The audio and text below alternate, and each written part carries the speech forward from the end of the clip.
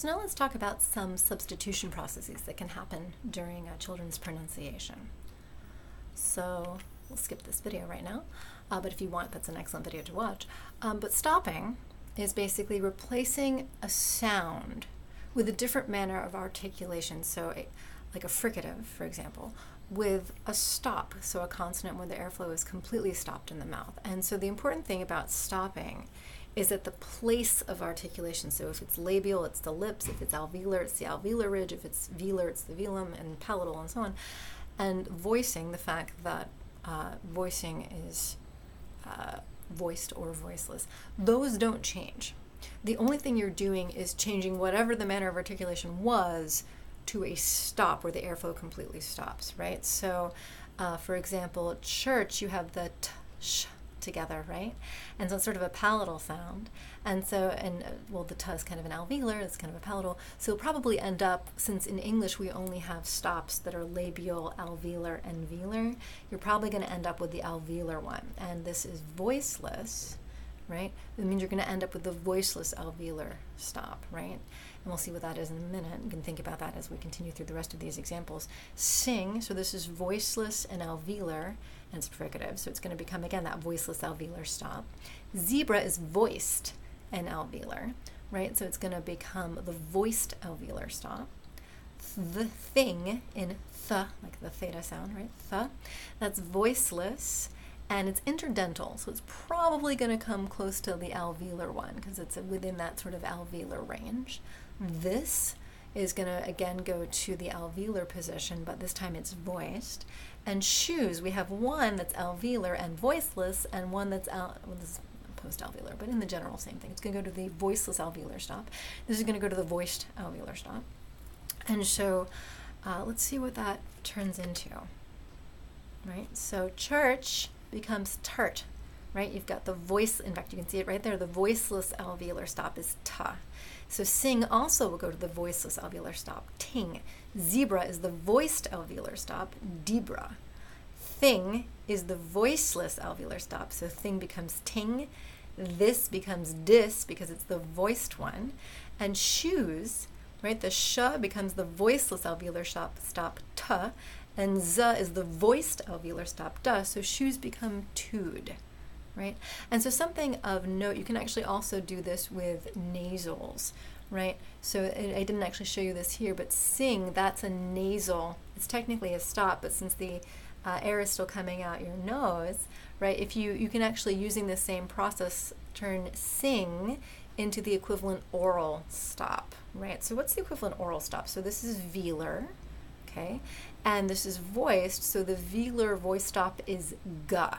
So in fact, if stopping were happening to this nasal sound, which it can, this is really oral stopping, then this would become ga, right? So if you stopped the S to make it ta, and you stopped the ng to make it ga, you would actually end up with sig, right? So this can happen through stopping as well. It's a little more of a subtle one.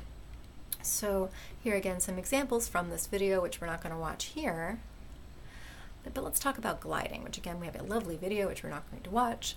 And the idea is simply to replace a liquid sound, in English these are L and R, with a glide sound, which in English is ya and wa, and that's it. Like, that's the only thing you can do. It's a little bit more precise than stopping, right? So la and ra become ya and wa. So lion can become yayan or wayan. Rabbit becomes yabbit or wabbit, right? Look becomes yuk or wook. Rock becomes yak or walk, and story becomes stoi, like with the y sound, or stowy, right, with the w sound. And we're not going to talk about what might, again, cause you to produce y or w in certain contexts. For now, the simple version is a liquid sound becomes a glide sound through gliding. So again, here's some IPA examples showing you the y or the w appearing where the liquid did in each place through the process of gliding. And again, you can see some examples of this, and this is from the Ling Space videos. And now let's talk about fronting. So fronting is really talking about the place of articulation. So remember that in the vocal tract, labial sounds are in the front, then you sort of move back to interdental, then alveolar, then post-alveolar, then velar, and so on down the back. So fronting is exactly what it sounds like. You just take a sound that's made, come back. You take a sound, There we go. You take a sound that is made more towards the front of the mouth. Oh, sorry, you take a sound and you move it more towards the front of the sound, right? And so the same thing as with stopping. You're not changing the manner of articulation. So if it was a stop, it's still a stop. If it was a fricative, it's still a fricative, and so on. You're not changing the manner of articulation. You're not changing the voicing. If it was voiced, it stays voiced, right? You're just moving it further forward, right? So again, you have to think about the features that are associated with this. So with thumb, okay, let's think about this. You're not going to change the manner, so it's still going to try to be a fricative. You're not changing the voicing, so it's still going to be voiceless, right? But you're trying to move it further front, and it turns out there's one fricative that's voiceless that's further front, and I'll leave you to think about what that is in a moment, right, as we move on to, which is actually, I'll tell you, actually, I'll just show you here so we can see all these explained, is thumb, right? It's further forward. Okay, but you're keeping the same voicing, you're keeping the same fact that it's a fricative. So ship is also a fricative. Now this is post-alveolar, so it's pretty far back, and it's voiceless. That means you can replace it with fronting with any other fricative that's further front. So if you move it to alveolar, it's sip. If you move it to interdental, it's thip. If you move it to labiodental, it's thip, right? Now jump, remember this is an affricate right here, so it's made up of two sounds, the duh, and then this zh, which is actually pretty far back. It's post-alveolar, just like the sh is. It's voiced though, right? So one very common way, one very common thing that will happen is you'll just move it one position forward.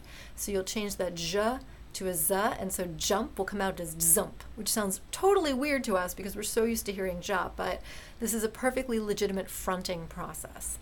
Okay, chalk, so that sh of that affricate, again, just like the sh and ship, can move forward. So a very common mispronunciation of fronting is to move it to that alveolar position of sa. So chalk becomes sock, right? And all you're doing is fronting the second part of that affricate.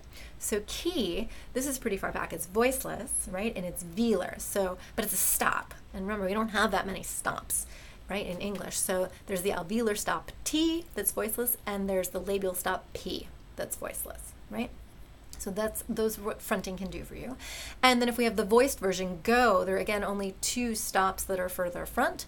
There's do, which is the voiced alveolar, and bo, which is the voiced labial, right? And that's what fronting will get you. And again, you can see some more fronting examples of these. So another one, which is really fun, is denasalization, which again, as the excerpt here from Linkspace shows you, this happens when your nose can't open up because you have a bad cold, right? So normally with nasals, the air comes out the nose, but denasalization means, guess what? You no longer have air coming out the nose. It is denasalized, but like everything else, the stuff that's not the manner of articulation remains the same, right? So replacing a nasal with a non-nasal means you're still going to care where it was pronounced. So the place of articulation is not going to change. The overall manner, right, is not going to change. So it was a nasal stop before, now it's going to be an oral stop. So stopping will do this same process. We'll take a nasal sound and replace it with an oral stop sound, but you're going to keep that stopping process. And voicing does not change. So it was plus voice before, it's going to remain plus voice. So denasalization is very, very precise. It's more precise than stopping because it means you start with a nasal sound and you replace it with a non-nasal equivalent, which is the voiced oral stop, right? So there are really only three possibilities. So either you start with a m and you make it a b, because that's the oral stop that's voiced and labial. You start with a n, which is the alveolar, and you make it the oral stop d, which is voiced and alveolar, or you start with that ng, right?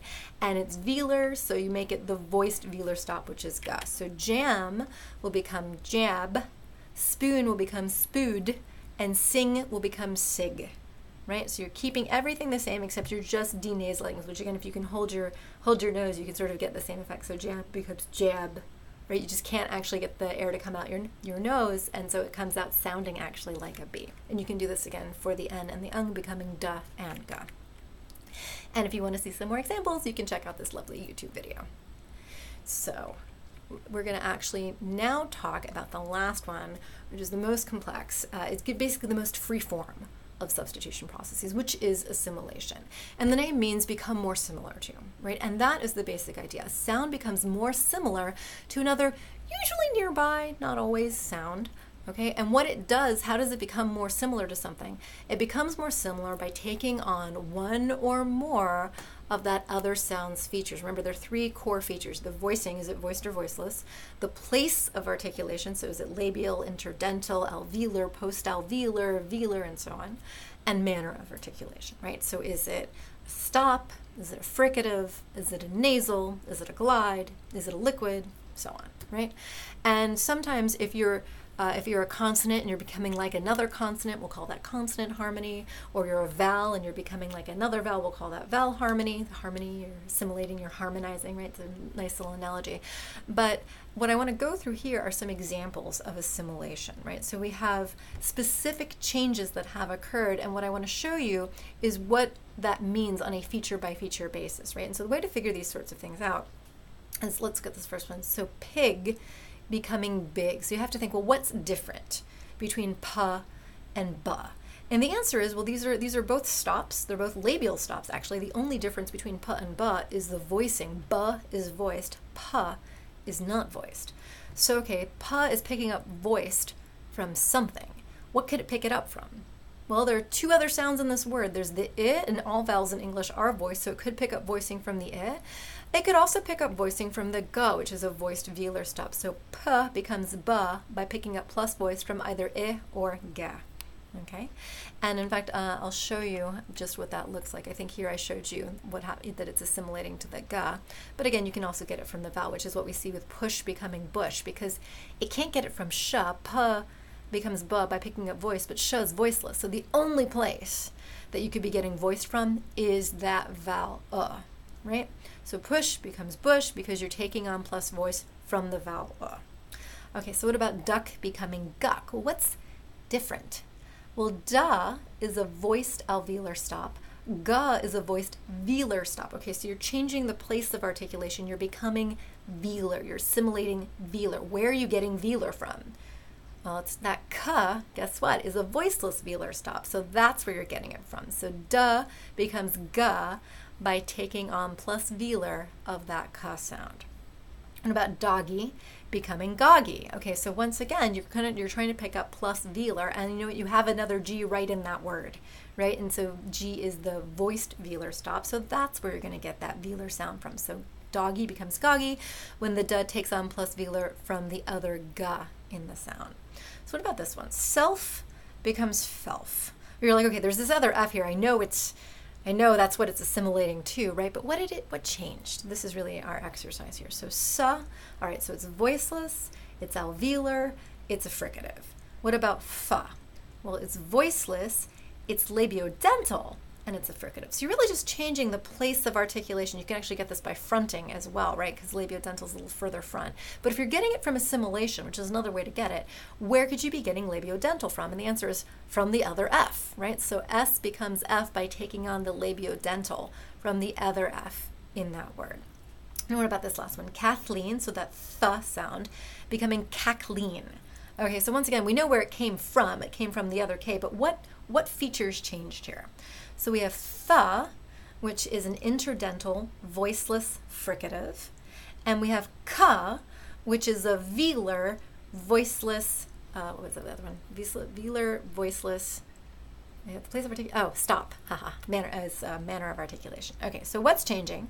So they're both voiceless, that's not changing. So place of articulation, interdental versus velar, so you're picking up plus velar and you're picking it up from that other K.